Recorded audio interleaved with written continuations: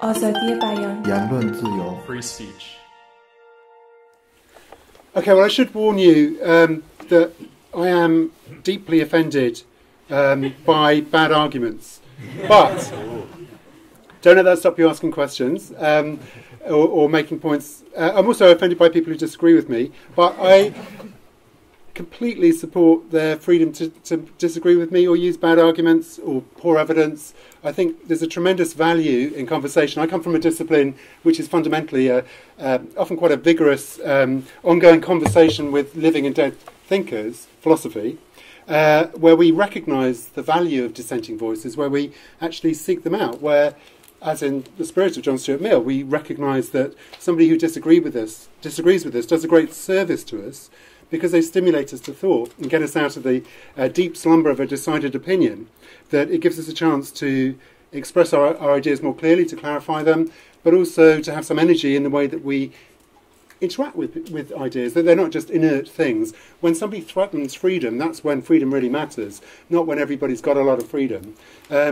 So I want to defend the freedom to offend people. I think actually the dissenting voices are often, as Mill pointed out, more valuable to us than the conformist ones.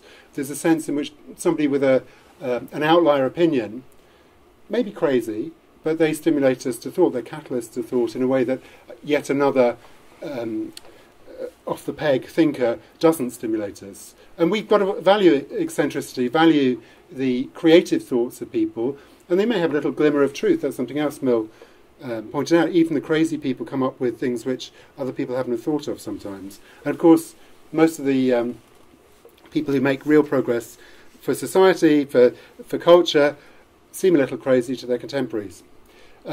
So at the same time, I wouldn't go as far as Mick and say that everything goes, which has, this may be caricaturing his opinion. I do think there are limits to freedom of expression, that you want liberty, not licence, that there are, obviously, there's an issue of inciting violence, and that's not easy to draw the line sometimes, where somebody has incited violence. In Mill's example, waving a placard in front of an angry mob outside a corn dealer's house is supposed to be an incitement to violence, where the very same words that are on the placard in a newspaper editorial wouldn't constitute violence. So context is all important. Intention is important as well.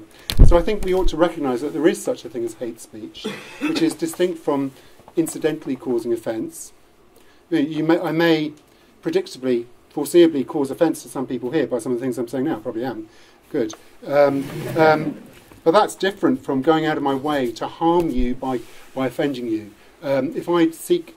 There are certain kinds of hate speech which I think do constitute a psychological harm. There are ways in which you could repeatedly abuse someone verbally, which could have a longer lasting effect than a hit around the head. It could be more dramatic in what it does to them psychologically. But those are comparatively rare in dialogue. And I think the presumption should be that we defend extensive freedom of expression. And if I ever wavered on that, I will remember that I've been very privileged to make a series of podcasts called Free Speech Bites, which I made for Index on Censorship, where I interviewed Natalia Kaliada of the Belarus Free Theatre, who's been tortured for her beliefs. And I interviewed Zargana, who's a Burmese comedian who spent over 2 years in solitary confinement and was brutally tortured. These people know what it is to have their freedom of speech savagely curtailed, and they're still passionate advocates of it. They value it even more because they recognise the value of expression, the freedom to make a joke that offends a tyrant. This is so important in life, and it's so easily lost. So I'm sympathetic to several of the views expressed here, but I want to say there are limits to freedom of expression, but we should have a presumption that we should be free to offend people up to the point where we are actually harming them psychologically.